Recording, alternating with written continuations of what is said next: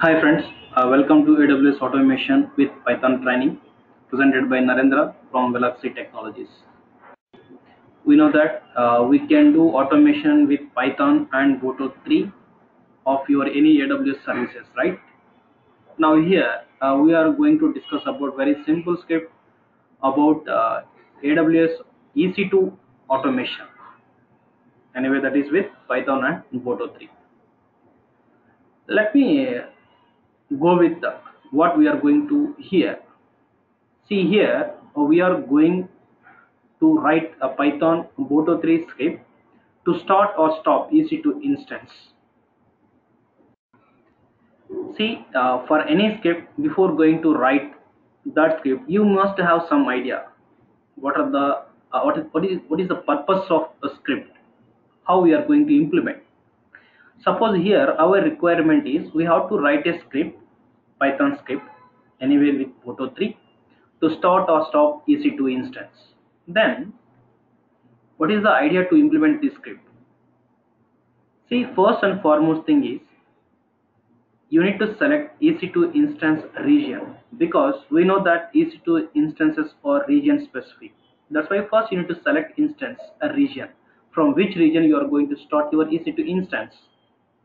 Then after selecting EC2 instance region, you must know what is the EC2 instance ID. See here, you can select either EC2 instance ID, or if you want to if you want to start some set of EC2 instances, then based on some tags you can use filters in script, such that based on your tags that script will start all the instances. Anyway, here we are going to start based on instance ID. That's why I need to select instance ID. See, you need to select instance ID, but here we are not going and opening your AWS console. We are going to start with the script. So from command line we have to run our script, then we have to provide instance region. Once if we give instance region, then script has to give the what are the available instances are there in that particular region. In that way we need to code. So first and foremost thing, we have to provide the region. Once if we give the region, script will able to list the all instances available in that region. From that select your instance ID. Okay, after that you need to select your option whether you need to start or stop. Once if you give start or stop option, right, so you may not sure that in case that EC2 instance maybe it is already running or it is stopped. But if it is already running and if you are giving start option, then in that case you need to take care in script itself, such that in case if you are providing option as start and if it is already running, then you don't try to start that. You have to provide an option such that it is already running, you don't need to start it. In case if it is not running, then you can start it to make it as running state. In case if it is already stopped, then if you are providing option as stop, then you should not stop it, already it is stopped. Then in that case in script itself you have to take care about that. You need to write some special extra line such that if it is already in stopped state, just it has to give the message that it is already in stopped state.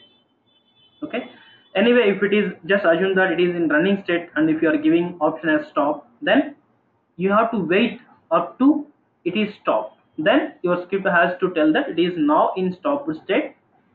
You have to provide that information through the script. So guys, to implement my script, this is my idea. It is very simple script. Okay, so let me go and show my script. See, I'm going to open my script. So this is my script. 1 second. Okay, this is my script. So here I am using for my script purpose modules boto3 system OS time. Okay, let me go with from where it is that it will start. So from here it will start. So os.system cls, it is used to clear the screen. Then main function will be called. This is my main function. So this is welcome function, so it will display something, what is the purpose of this script, something like that. Then I need to select a region from input side, I mean from command line, so it will use to read region name. Once if it is reached once if it is read this region name, then it has to display the all the available instances in this region.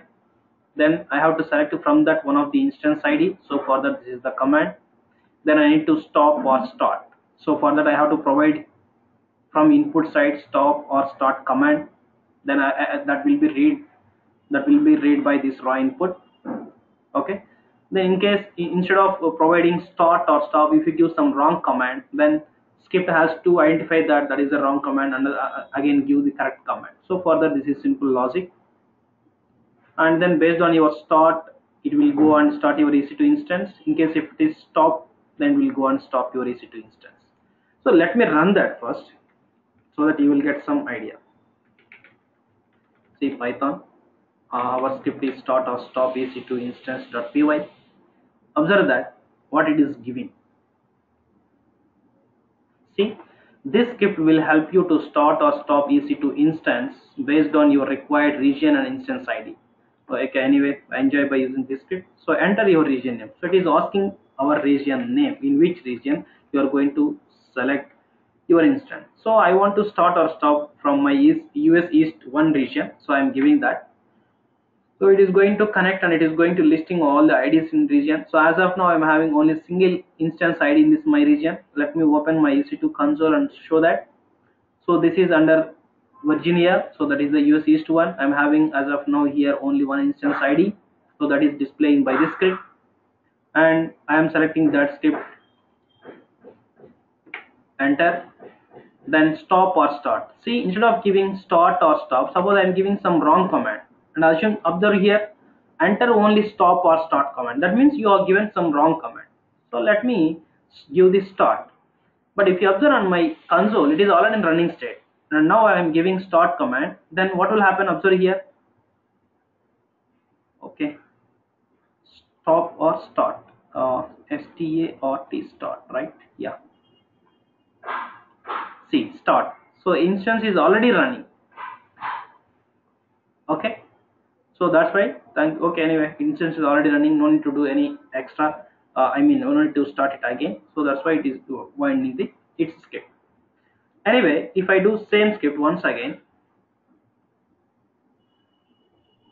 and now I am providing region name as again same the region name, and I am now it is going to list the instance IDs. So I am selecting that instance ID. Now I am going to stop it.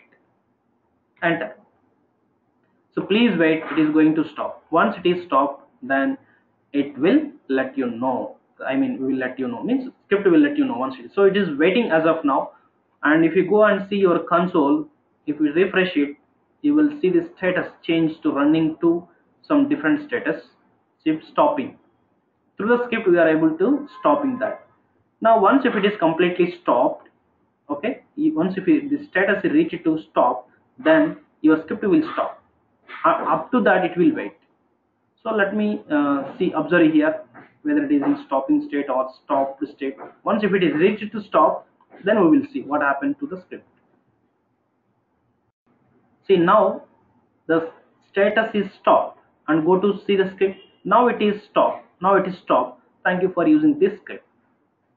So like this, based on your requirement, first you need to make a picture how we are going to write the script. What is the purpose of that script, and how do you need to start it. Likewise, you need to implement first your idea. After that, you go and do your script. So likewise, we are going to implement scripts based on real-time situations. So in my entire in AWS automation, after completion of simple scripts, okay, at the end of my course, we are also going to implement a mini project. That project may be based on students requirement, or in case if you don't have any requirement, then we will come up with one requirement and we will implement that script. In case if you are interested, you can reach us. Okay, thank you for your attention. In case if you have any queries on it, in case if you want to reach us, you can reach with my email ID to@python@gmail.com. Okay, thank you guys, and please watch this video, and we are going to release some more videos on this AWS automation with Python. Thank you.